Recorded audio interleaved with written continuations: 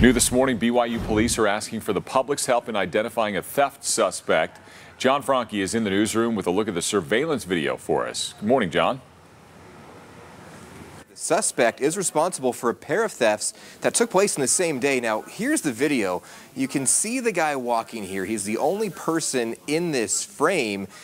The video then cuts away to show him riding away in an electric scooter. Police say he cut a cable lock to steal that item.